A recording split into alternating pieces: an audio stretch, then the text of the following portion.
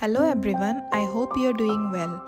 Today, let me take you to a place in Coimbatore, Tamil Nadu. You might have already guessed it by now. Yes, it is Sadhguru Isha Foundation. We traveled to Coimbatore by bus and Gandhipuram Bus Stand was our drop-off location.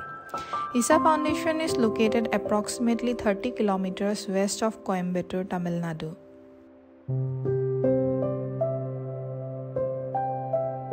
There are taxis as well as direct buses between Coimbatore and Isha Foundation. The Gandhipuram Bus Stand offers bus facilities throughout the day, so when you get there, please look for bus number 14C or 14D or 14G, which operates regularly to and from Gandhipuram. It was still very dark when we boarded the bus at around 5:40 in the morning, and the ride took us approximately an hour to reach our destination. The place is a hidden gem where the serenity of the natural world unfolds. Although it was early morning, the bus was fully crowded. We were there to stay, but most people arrive early in the morning and return home by the evening.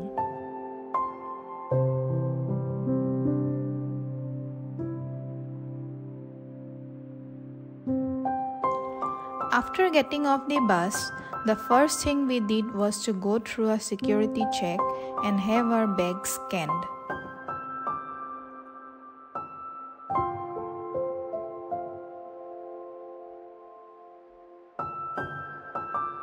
You can see that the place is well maintained, and here I am putting the arrows to indicate the place where you should scan your bags.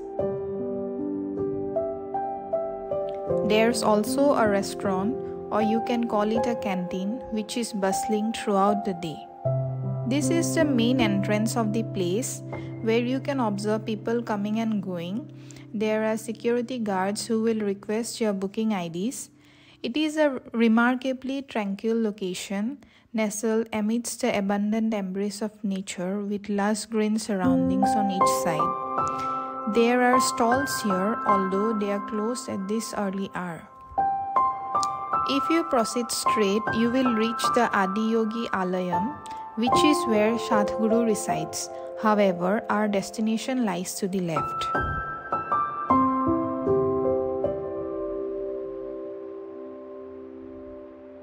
Here, I should inform you that you can book your stay online at Isha Stay, and they will verify all the required documents, providing you with a booking ID.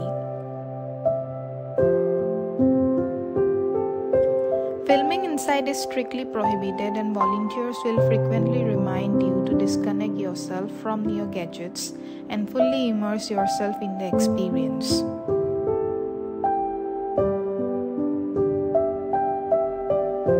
This is the reception area, which they call the welcome point, where we presented our booking IDs and finalized the remaining details. They provide a band to every visitor staying here to enhance the quality of their services.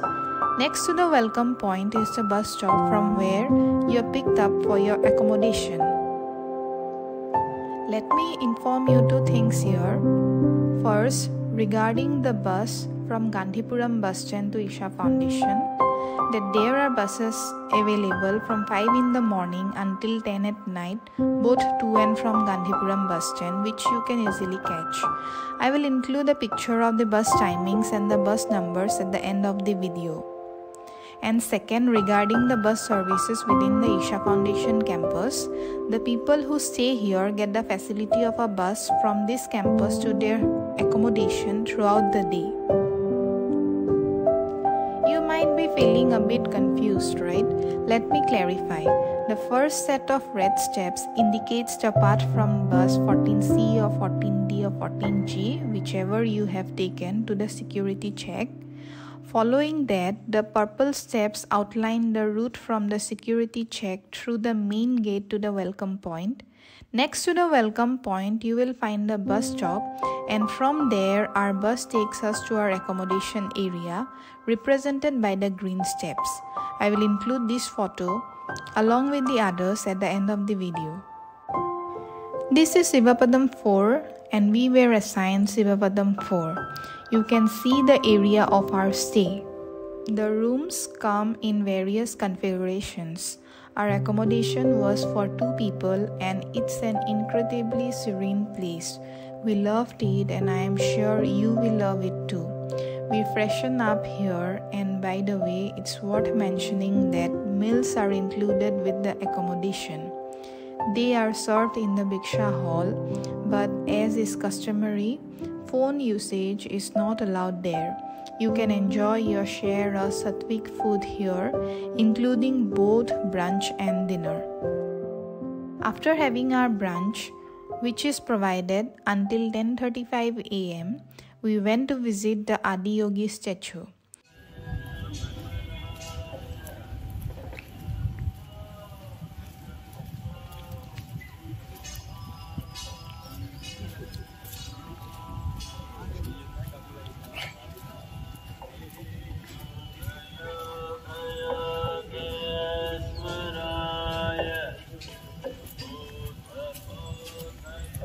I will attach the picture with all these details too in the end, along with the rest.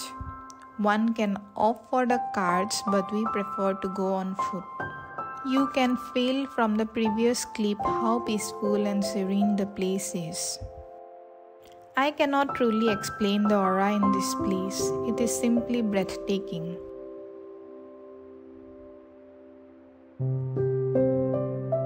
Additionally, let me inform you that there are several spaces you should visit here. The Adiyogi and Dhyanalinga premises are open from 6 in the morning to 8 at night. There is the Spanda Hall and Garden, a meditation hall and a program facility. Visitors can take a dip in one of the 2 Tirtha Kundas, the Chandra Kund for women and the Surya Kund for men. In the evening, there is a leisure show at Adiyogi, but before that, we had our complimentary dinner, which starts at 6:50 p.m. This is how it looks from the other side.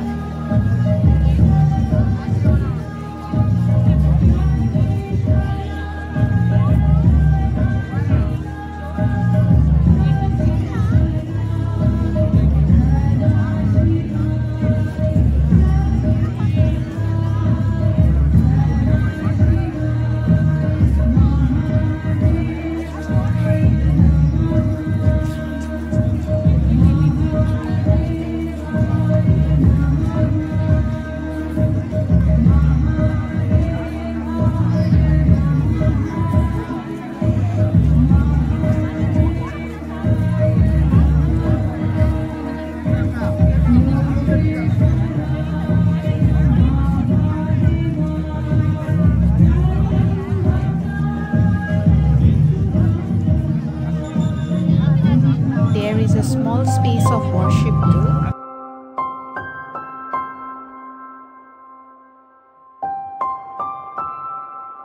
After the laser show, you can suddenly see the crowd vanish. Most of them were daytime visitors who left to catch their buses to Gandhipuram Bus Stand.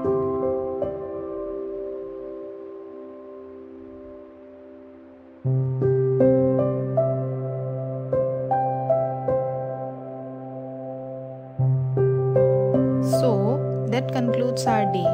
Afterwards, we took the bus and returned to Sivapadam 4. The next day, we had to head back home, so we had our breakfast, returned the keys right there, and made our way to the bus stand. We boarded the 14C bus to Gandhipuram, and that wraps up our journey for this time. Don't forget to check the bus departure timings, map of Isha Foundation, and the other general rules at the end of the video. Until then, please like, share and subscribe to my channel. Thank you.